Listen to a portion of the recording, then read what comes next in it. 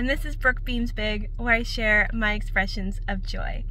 Today is Friday, October 27th, which means it is 1989 Taylor's Version release day. 1989 is my favorite Taylor Swift album, so I am so excited to have this new and complete version.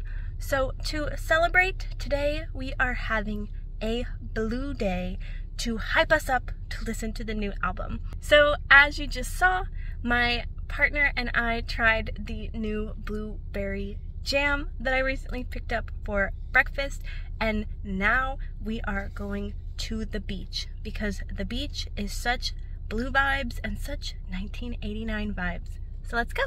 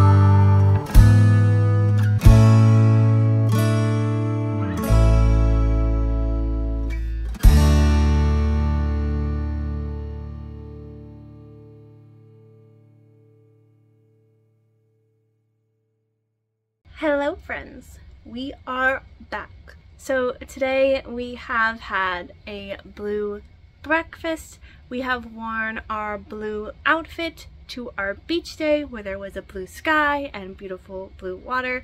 We even had a smidgen of blue ice cream, and now we are home and we are going to do a blue puzzle while we listen to 1989 Taylor's version. And I think that that is a very appropriate activity to do while listening to Taylor Swift.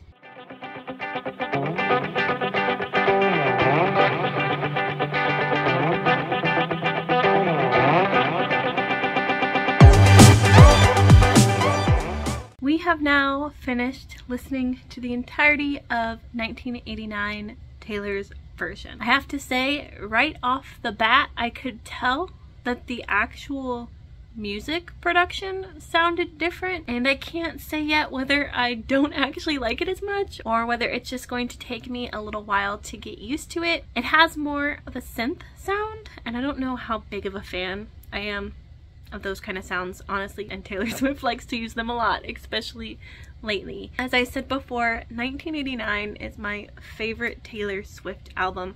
I think because it's when I fell in love with her again in high school. The first time I fell in love with Taylor was debut era.